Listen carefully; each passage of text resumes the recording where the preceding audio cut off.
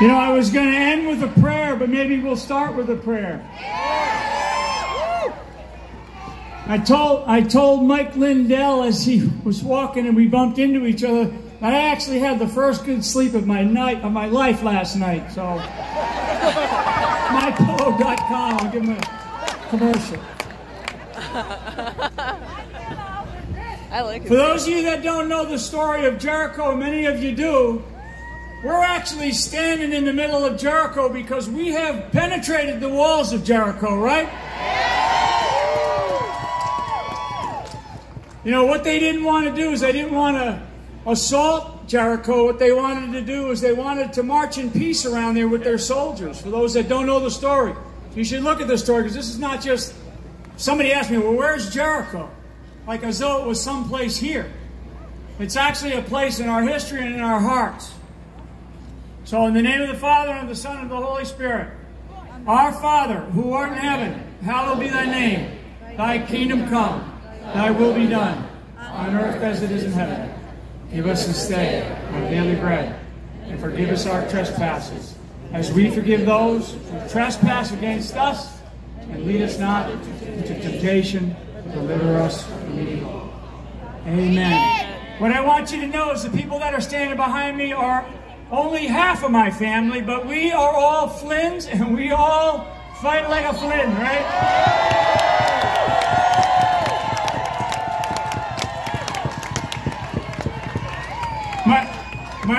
My mother says she named us all after saints, although we were imperfect and we never acted like saints.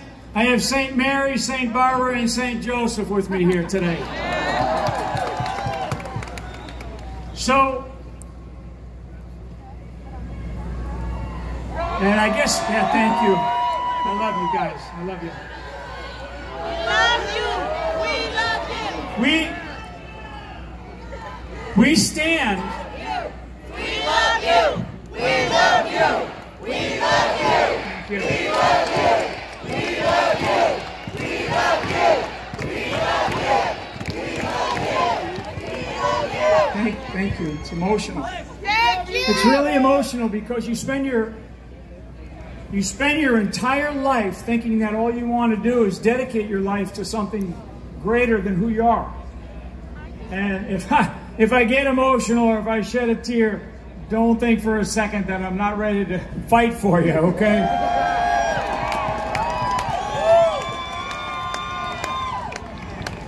So we spend our family, especially, we spend our entire lives looking and seeking something more noble than who we are. And that's really why we're standing here today, because we are in a crucible moment in the history of the United States of America. And remember, the courts do not decide who the next president of the United States will be. Now, I will say that there are paths that are still in play. Trust me, I mean, there's a lot of activity that's still playing out. So, you know, as my great friend, and some of you know Tracy Beans from Uncover DC, she's terrific. You know, she had a great video last night, and she said everybody just needs to take a deep breath. I mean, if there's a guy that could be vindictive or could be hateful or scornful, you're looking at him. And I'm not, because this is not about me. It's not about my family, although family is a major component of who we are. This is about our faith. This is about our faith in each other. This is about our Constitution and the fabric of our Constitution. And I always tell people, the courts aren't going to decide who the next president of the United States is going to be. We the people decide.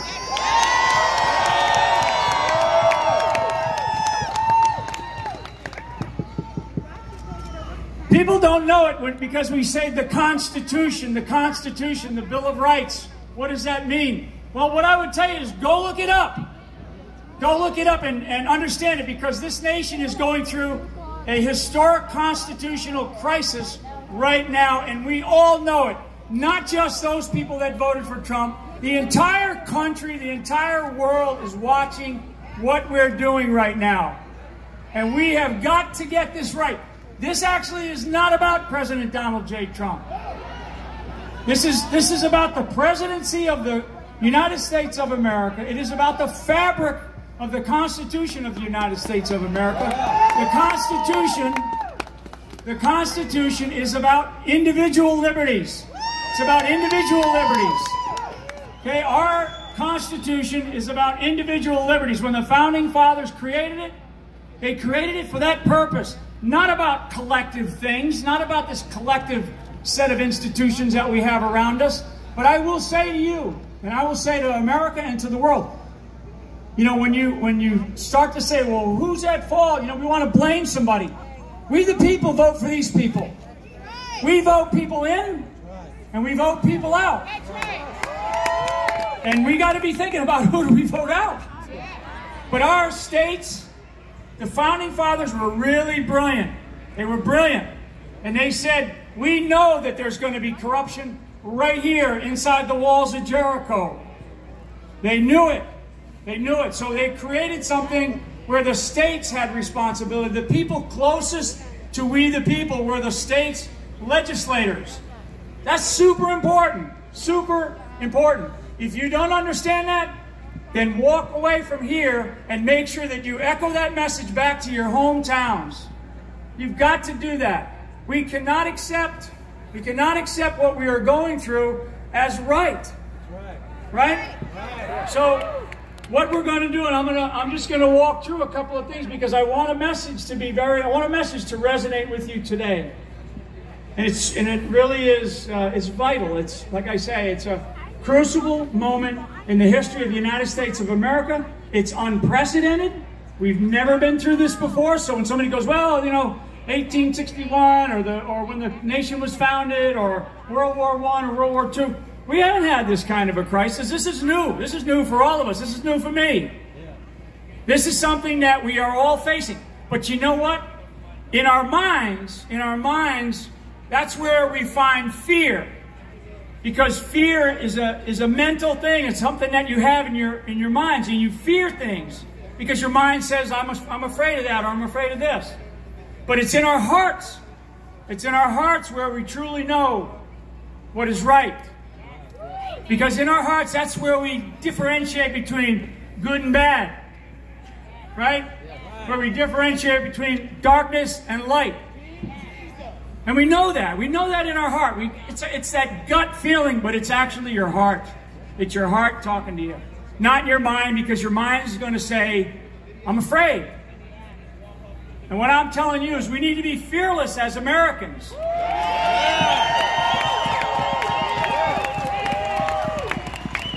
And we need to be fearless because truth will always triumph over lies. Justice that we're watching play out in spades. Justice will always triumph over abuse and fraud. Justice. I mean, all of us know, I mean, again, I'm sort of a product of an unjust system. And I will stand up here today like I have stood up many places years past. You know, we're all imperfect. None of us are perfect. So I'm not going to stand up here and wear my, you know, show my faith off of my sleeve. I don't like to wear my faith on my sleeve. I like to wear it internal. But our justice has to triumph. It has to triumph. That's the one thing that makes us different than all other people around the world. And there's many people listening around the world, and there's also people that are here representing different parts of the world. Our rule of law is at risk. That is what makes us different than any other country on the planet. And I've been to 6 continents standing proudly for this country, you know, serving our great military. So,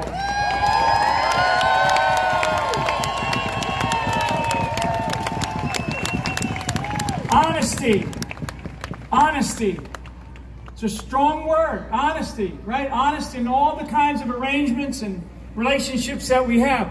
Honesty will always triumph over corruption.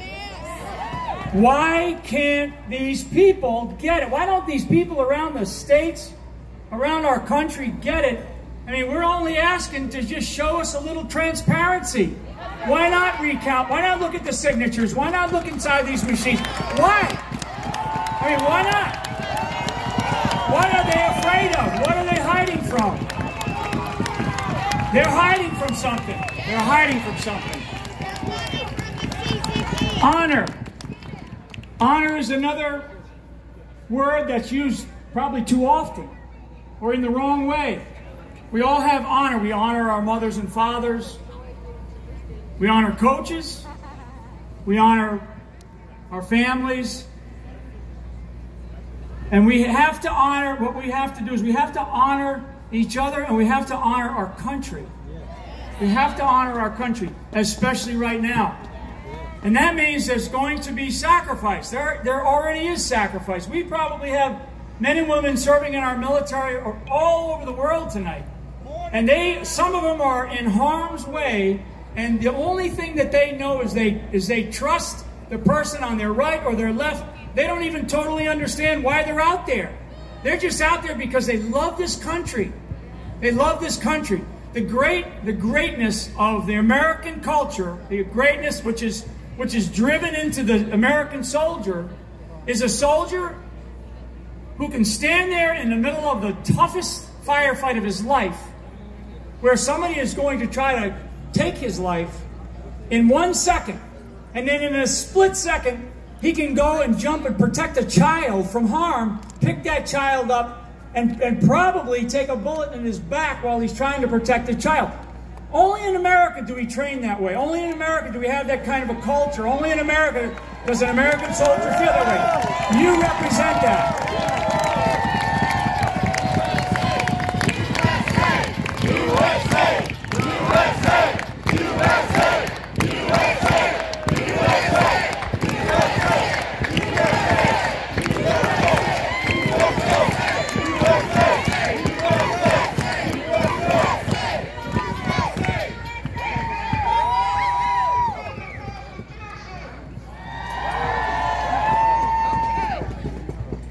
So we're in a battle. We are in a battle. We're in a spiritual battle. We're in a spiritual battle for the heart and soul of this country. I've said that a lot. We're in a spiritual battle for the heart and soul of the country. And we will win. We will win. We will win. We will win. We will win because that is the truth. That is the truth. That is why we will win. And we're going to win big. Okay, that is why, and the truth will prevail. And so how do we fight? We fight with our faith, and we fight with courage. It's like I said, do not let fear get in the way of us breathing what I call the fresh air of liberty. Nobody will take that from me.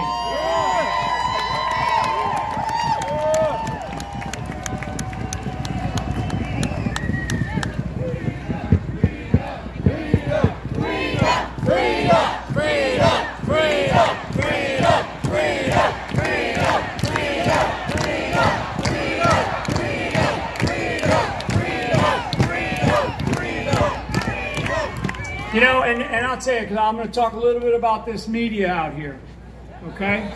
And hey, trust me, I mean, when you've been raked over the coals by the media, like I've been raked over the coals by the media, like my mom said, sticks and stones can break my bones, but names will never hurt me. and I will tell you, and I've said this before, the media is doing incredible disservice to this country.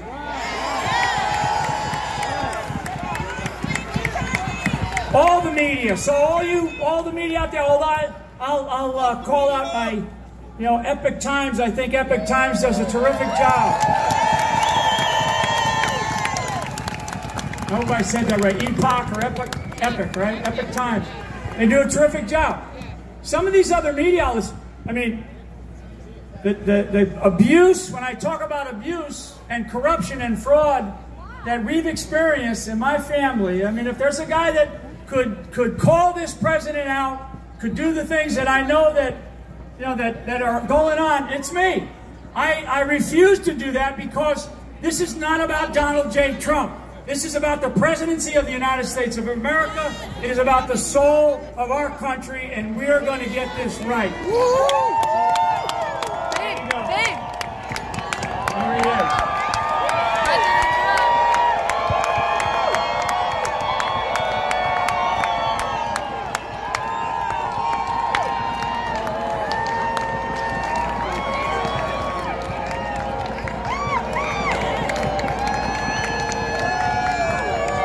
Heard me call his name. He's a sneaky guy, but he's a fighter. He's a fighter. He's a fighter, and you know what? And you all know this because you're the ones fighting with him, because nobody in this town is fighting for him. I mean, for a guy that should have gone and you know, played golf or run his hotels, he gave up everything, and look at the garbage that they have put through him through. I mean, look at what this man and his family have been put through, and you know, God love him, because what he was able to accomplish in our country in the period of time that he has had as the president over the last 4 years is amazing. I mean, it really, really is amazing. And everybody knows it. All the haters on the left, they all know it. The media, they know it. That's why they continue to target him, and they continue to go after him. But every time they throw an arrow at him, it is an arrow directed at us. And we cannot allow that. We cannot allow that in this country. So we, the people, have to continue to fight back. And we fight back.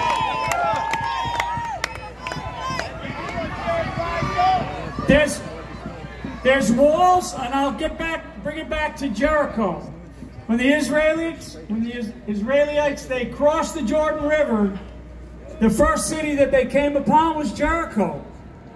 And it was a walled city. And if you... There you go. Get this one.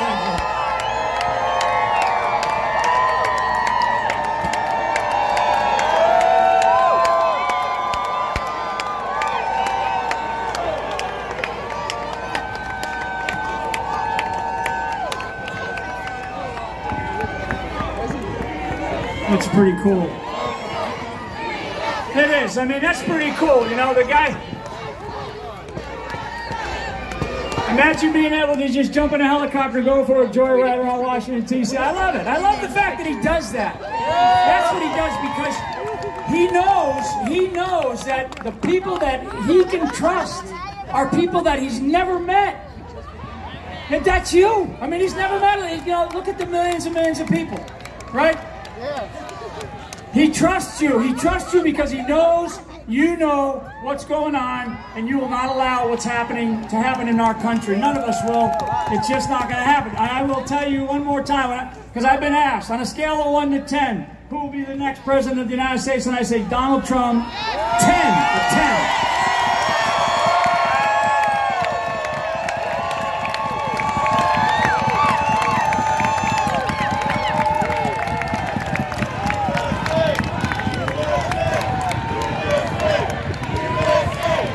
To get the hook. So nothing. I want to leave you with this, okay? Fight like Flynn! First of all, man, I tell you, women are going to win. Women will absolutely be the ones that take us to that sort of promised land. They really will. They really will. I know my mother's watching us, and she's as strong as they get. Nothing can resist the power of prayer. Okay, nothing can resist the power of prayer. We have felt it in our families' lives over these last really difficult 4 years. These Jericho walls that we are standing now inside of, this deep state.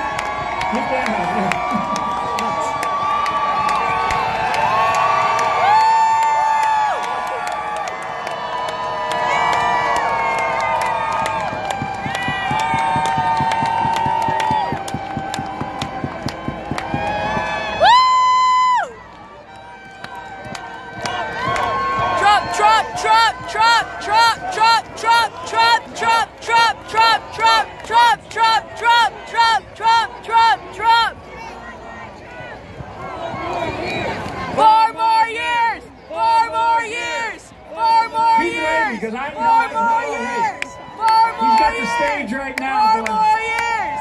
4 more years! Woo! So Really cool, isn't it? So the metaphor,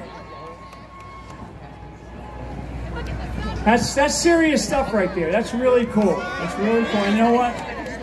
And I thank him for doing that, for really recognizing you all and what we're doing here today in Washington, D.C.